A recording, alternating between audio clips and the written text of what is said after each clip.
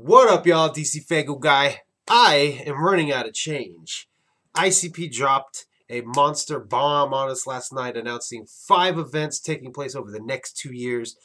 The Ultra Live Monster 5. I have my own thoughts about it. CPN has a theory or a hypothesis about it, so I have my 2 cents to drop about it. My 2 cents, motherfucker. Okay, so let's start with the actual announcement, the actual events themselves. I was like super excited, super geeked when they announced it. And the reason I was super geeked and excited was, one, the coins seemed kind of cool to collect. I don't know if you guys know, I have some of the little coins that Tech9 was releasing there for a short time. So I think the coins are going to be kind of cool to have. But the revealing of what those coins can get you if you attend all 5 and you bring your 4 from the previous 4 to the 5th one, you get a little ID card that grants you the discount at the merch. It grants you early access into the venue. It grants you discounts on VIP. I was like, sold right there. You guys know me, I'm all about getting fucking merch. So the discount was like, yes, this has to be something I am able to make it to, all 5 of them. But the more I thought about it last night and the more I thought about this morning, I kind of wondered, is it going to be easy to attend all 5 of these? I honestly think there's going to be international shows. As you guys know, they were supposed to go on a European tour earlier this year. Might have even been the tail end of last year. I think it was the tail end of last year, which that tour got canceled. I'm assuming they'll make that up at some point, and that them making it up could be possibly even the first one of these Ultra Live Monster 5 shows. Of course, I know a lot of people have wanted to see go back to Australia. There's Canadian juggalos that have wanted to see Love. I don't think these 5 events are going to be as simple as driving to the west coast of the U.S. I don't think it's going to be as simple as flying down to Florida to go to the show. I'm thinking this could become an international thing that they're trying for. Dope for everybody globally, but sucks for those who definitely cannot make international trips. I think it would be dope if that is what they do for that reason. However, if it goes international, one, this means I definitely ain't going to all 5. But it also, to me, I think creates an open black market. And I want to talk a little bit about the open black market because I kind of mentioned a little bit. Coma Black had posted it on his Facebook page, his excitement for these events. And I, of course, made the joke of being able to buy 4 of the coins on eBay and just only go to the 5th show.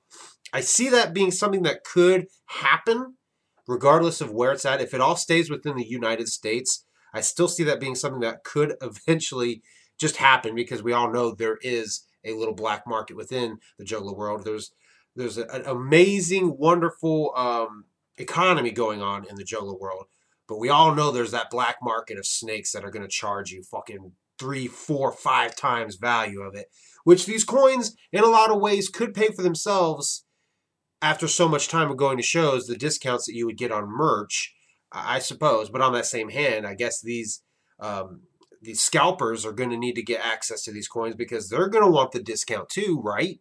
So, I mean, just saying, I do see this creating a black market with these coins. Regardless, I would kind of hope so because, like I said, if it goes international, there's no fucking way I'm attending all 5. But that's just kind of my little thoughts about it is, are they going to keep it local in the United States or are they going to go global with it? I have a feeling they'll go global with it just to give everybody a fair chance to attend them all and, you know, just to show love to international juggalos. So I think the event idea concept, super duper dope. I, of course, want that fucking card. Not to prove how super juggalo I am. I see people fucking saying that that's going to be something new that, well, I'm a better juggalo because I have a card. And I agree. That's something that's probably going to happen. But I want that fucking card because discounts on merch, discounts on VIP, and early access into the venues, sold right there. They haven't even announced all of the benefits of having that card. So let's talk about CPN's theory. So CPN has a little bit of a hypothesis about these events because it's themed very heavily around 5. So CPN's hypothesis, his theory, we're going to call it a theory. Theory rolls off the tongue a little easier than hypothesis does. But CPN's theory directly ties to 665. His theory is that we already have the name for the 5th Joker's card in ICP's head. They already know what they're going to call it. It was supposed to be repeated several times through Fearless Fred Fury.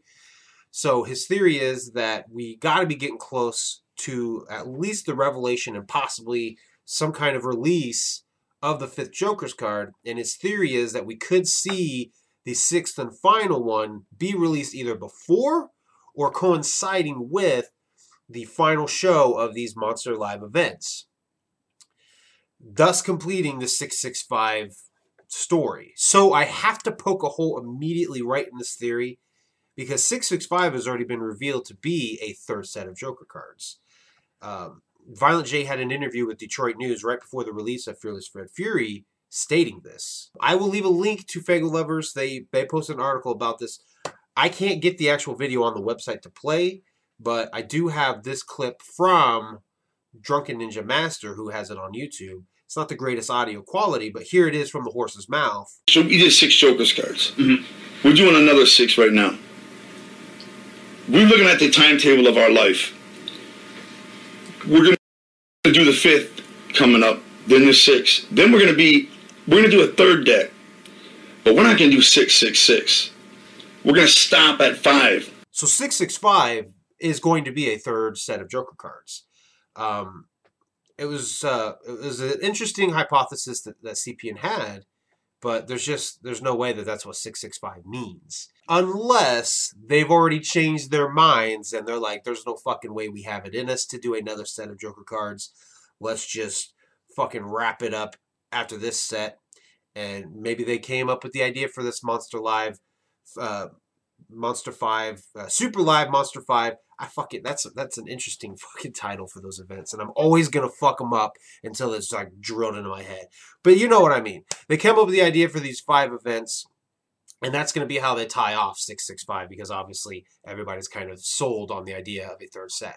So unless that is what happened, there's just no way that that's what the 665 revelation, or there's just no way that's what 665 is. So not a bad hypothesis from CPN, but I had to poke that hole. I don't know if he's watching right now, but I had to poke a hole. Sorry, unless you're right unless you're right and I'm right, and they did change their mind on doing a 3rd set of Joker cards. But regardless, they came up with a dope idea for these events. I think it would be really fucking cool to make it to all 5. I doubt I'll make it to all 5 if it goes international. I'm thinking that might be probably what they're thinking. But, hey, it's a goal to at least try to make it to as many as I can, right? And at least get the coins. So leave your thoughts down below. What do you guys think about this new event, or these new events that have been announced? And what do you guys think about CPN's theory, his hypothesis? Anyway, thank you guys for watching. I will see you guys next time.